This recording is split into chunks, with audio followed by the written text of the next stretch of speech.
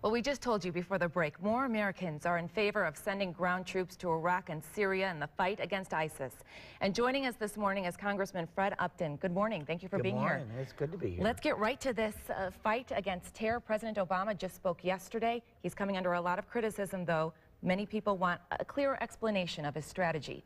Do you think we're headed in the right direction? We got to see what the strategy is. There doesn't seem to be a coalition of the willing, unlike what we saw in the Iraq, the first effort by President Bush, 41. There's just, I mean, one of the things that we're requiring in the National Defense Authorization Bill that the President signed a couple weeks ago is we want to know what the strategy is. And how is it that folks that are able to come here on a visa, they don't even look at social media to see what their past history is? So these folks in San Bernardino, apparently they were Twittering and they were on Facebook, and they were, you know, clear evidence probably that they were in line to do some very harmful things, and yet there's an actual ban by the Homeland Security to tell the folks that are interviewing folks for visa that they can't look at their social media. I mean, you can't get a job in this country without an employer checking that out. I mean, we're back in session this afternoon. We have a chairman's meeting, and Chairman of the House Judiciary Committee, Bob Goodlatte's going to be there. We're talking about moving legislation this week to reverse that ban that the administration has had in place since at least 2014. Yeah, let's talk about the shootings in San Bernardino, because there's a lot of people very fearful of Syrian refugees coming here, the visa program. You mentioned that change, but these states that want to ban the refugees from coming into their states, is that the right move? You know, as I talk to our governors, they want to know what is the deal.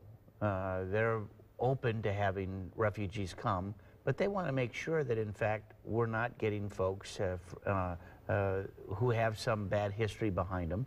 We passed bipartisan legislation in the House now 2 weeks ago that said anyone that is from Syria or Iraq cannot get in under the visa waiver program. In other words, they have to get a visa and thus an interview at a consulate or an embassy before they're allowed entry into the United States if they've been in Syria or Iraq the last 5 years.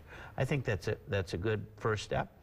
But again, our governors are very concerned about the folks that are coming in and want to make sure that, in fact, the folks that are coming don't have a bad link to terrorism or terrorist training camps or that type of thing that obviously could do us great harm.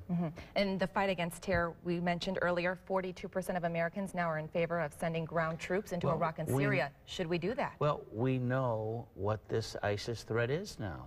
It's not a JV team. They're getting stronger and stronger. It's amazing that the Russians have taken out, you know, so how are they getting funded? Well, they're selling oil. So who struck their oil tankers? It was the Russians. It wasn't the U.S. So for months and months, we claimed we were doing something against ISIS, but we were afraid to even go after the financial hose that ISIS was using to fund its missions, not only in that region, but really through some of the other parts in the world, too. All right, it's got to stop. Congressman Fred Upton, I know you have to get to the airport now. Thank you for joining us this morning. Thank you. All right, Carrie.